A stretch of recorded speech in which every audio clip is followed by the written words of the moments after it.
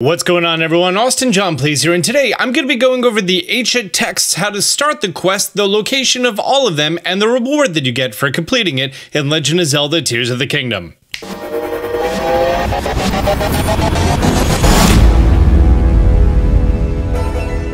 At some point throughout your adventure, you may have come across a small, sort of five-sided flower-shaped island in one of the Sky Islands, and it has this weird text that says you can't read it because you can't read that language.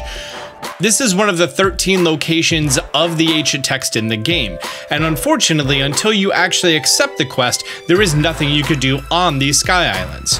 So, I'm going to be going over how to start the quest, the locations of all of them, and what you get at the end. Great. To be honest with you, I'm not exactly too sure what actually starts this quest line. Actually, we could go ahead and test that. On this game, I have 0 of the sages done. This is the one that I'm using for my Shrine Hunter series. And if I look on the map, yeah, just south of our location. Oh, wow. This is so very, very, very, very high.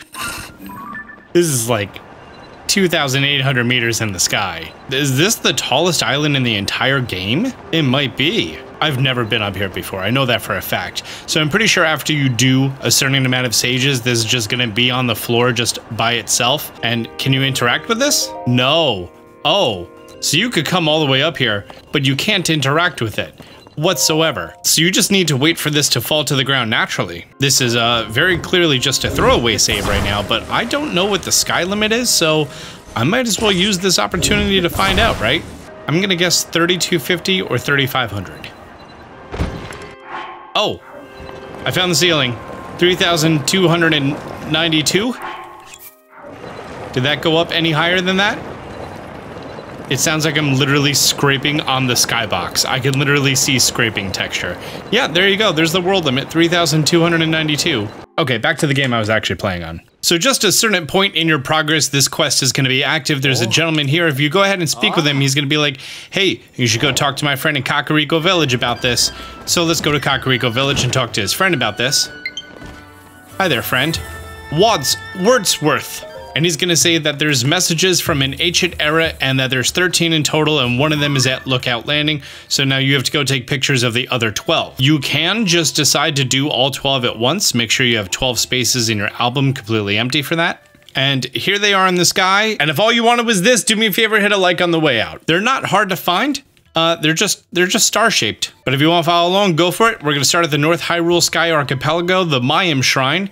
And then we're gonna be heading on over there. Once you know that you're close, if you go into first person and then look in that direction at all the altitudes, there's a chance you're gonna be finding the pin, even if it's very, very low compared to you. So yeah, there we go. Also, while you're in Parapad view, you're not actually able to walk off of cliffs, which is pretty handy. Like I am very close to the edge of that cliff. And some of these are gonna fall really, really low. And I've always tried to actually get a photo of it before it decides to fall. So my idea is I'm going to walk as close as I can using the Parapad, and then I'm going to switch to the camera and see if there's just one little area that it likes. No, it doesn't like it. Can't walk any closer. So we're going to have to go down that step right there. If we step right here, we trigger the floor, and then you can get a picture of it before it falls, but there's a very good chance it's going to fall and you're not going to get the picture in time. So I'm sitting here, right? And I'm watching past Austin play, and I'm thinking to myself, you never once even thought of trying to use recall because you wanted to challenge yourself on taking all the pictures before it falls? Yeah, try using recall. I don't know if it works. Maybe it works. Maybe it doesn't. There you go. But he has his heart set on doing all of them before they fall. And this one, I believe, falls into the depths. Yeah, it does. And going in clockwise order, making our way over here to the Sokalla Sky Archipelago. I'm going to be going from the Natak Shrine. And this one is not too far above us, but we could definitely reach that. Go ahead and whip out my handy dandy auto build, and let's ascend on up. Just a smidge over 2.5 batteries, and we make our way up here. This is not one of the ones that's going to be falling down to the ground. Let's go ahead and take a picture of it. Our next one is going to be over here at the South Eldin Sky Archipelago, a short flight away from the Kukadaunar Shrine. Those are words. My mouth made sounds. This one is a reasonable altitude lower from where we just spawned in from, so I'm going to go ahead and take the pusher, which is going to just push me on closer and higher. Yeah, don't need Tulin, don't need nothing. And you're not even a faller. Thank you so much. And our next destination is going to be south of the water temple here in the Lanayru Sky Archipelago. Let's go ahead and head on over from the...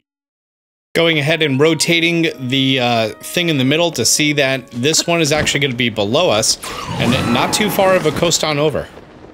I don't remember if this one's a faller or not, but I'm going to be ready with the camera. Yep, faller. Got it. Our next one's going to be here in, I'm guessing this is the Necluda Sky Archipelago. I'm going to go ahead on over from the Kuma Mine Shrine. Oh, and this one is pretty much like eye level with me. Okay. So from the construct platform, we're just going to build a machine to head on over. That's my plan. This one was just a little over 5 full batteries to get here.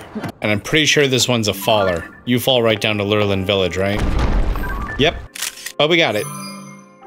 Our next one is going to bring us right here, just south of this pond island. This one is just slightly above our altitude, so not too far out of the way. Although we do have that stream.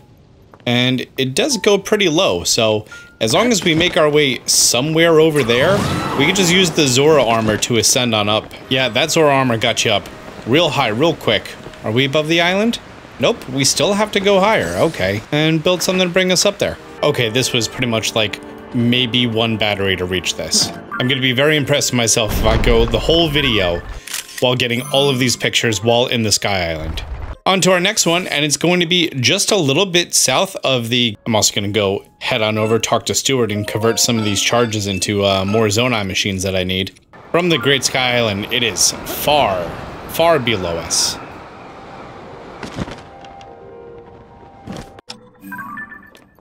Hey look, we found one that doesn't fall down.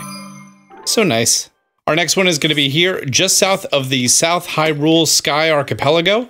I'm going to head on over from the Gerudo Shrine.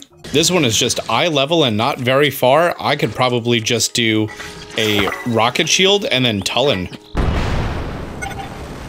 Yeah, that's easy. And it even puts us on the close side. How nice is that?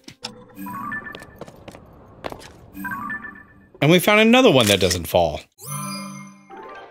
Our next one is going to be south of that, in the Gerudo Sky Archipelago, right next to the South Lomai Castle top floor shrine.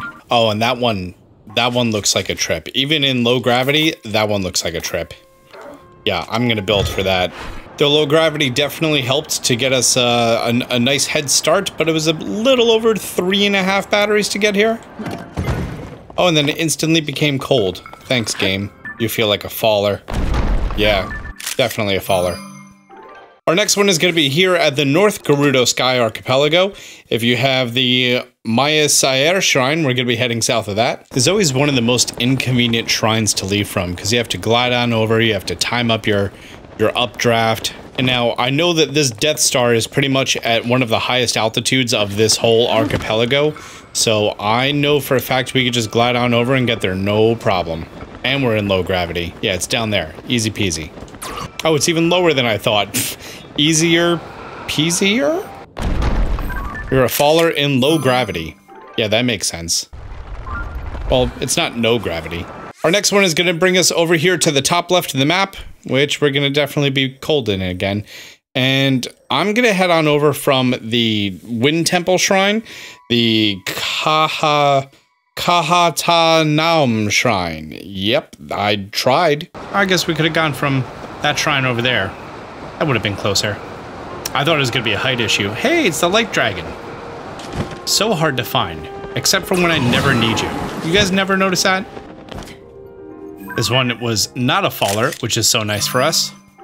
And the very last one that we need is going to be located right here, next to the Lomai Castle, but I'm going to be heading from this shrine over here, the Tananaud Shrine, because I think the castle is going to be too low of an altitude. Oh, this one is so close. Can I just ride the pusher? Yeah, pusher and Tulin, no problem. You might have not even needed Tulin. And it's not a faller. Thank you so much.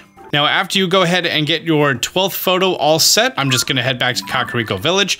You could have definitely gone here in between them, But for me, it just made more sense to get all 12 while you're in the sky and then go return all 12 at once. Did I find a stone tablet? Yep, we have all 12 left to find. Well, here you go, here's a picture. Now, if you want to read through this text that basically says like, oh, this is how they used to, you know, wipe their butt in ancient times and how they used to interact with the servants, then yeah, cool, go for it.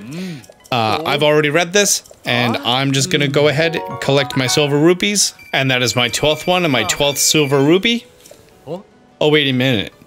Wasn't this the final stone tablet? Yeah, you collected all 13 of them? I can't believe it. Finally, I've translated the whole history. I'm gonna need a moment. Now that I've read all there is, well, to step outside my role as researcher, I'm deeply impressed with the author. I would have very much liked to meet her. If only the vast gulf of time didn't separate us.